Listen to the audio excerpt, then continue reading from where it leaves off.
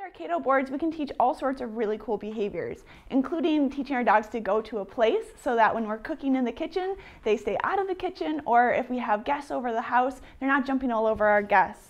We can also teach them to stay. So if we are in a place like our kids' soccer game and they're really excited about the kids running around, we can teach them to stay on their board so that they're not tempted by that distraction.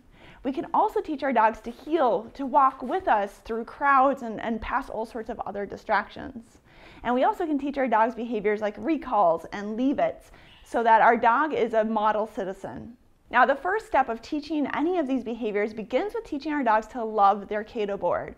And we want them going to it because they know it's going to be a great thing for them. So in order to do that, we're going to shape the behavior of going to the board.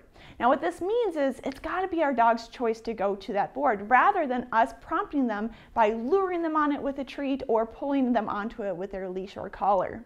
Now, to shape this, any dog can shape this behavior. All you need is a bunch of small little treats so that our dog isn't eating too much and getting full. You need a hungry dog that's ready to train and a distraction-free environment.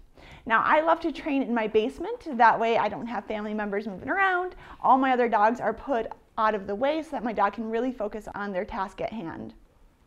The next thing you need to do is choose a marker word. And what a marker is that it's a sound that tells their dog that they did the correct thing and a reward is coming their way. A lot of people just use the word yes.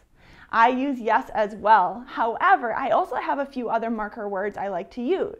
So you'll hear me using words like good. That tells my dog they did the right thing. I'm delivering a treat to them. They can stay on their Cato board.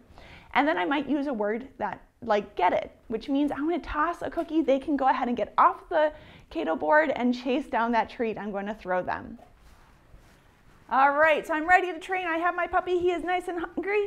I have a whole bunch of rewards, little tiny bite-sized treats, and I have my Cato board. So the second I put this down, he's probably going to sniff it. I'm going to go ahead and mark and reward that.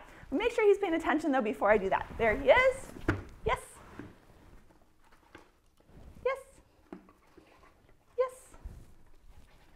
Get it? So as long as he's on that board, I can keep rewarding it, and then I can toss that treat to get him off so that we can start all over again. Now he's going to sniff around a little bit. He's going to look around. That's okay. The second he comes back, I can go ahead and mark and reward that. Yes. Yes. Yes. Oh, it's good treats. Yes. Get it. Toss that treat out. And because I'm standing here looking at the board, odds are he'll come back, yes, and try to put a paw on it, which is exactly what he did. Yes. Get it. Good job. Yes. Nice work. Yes.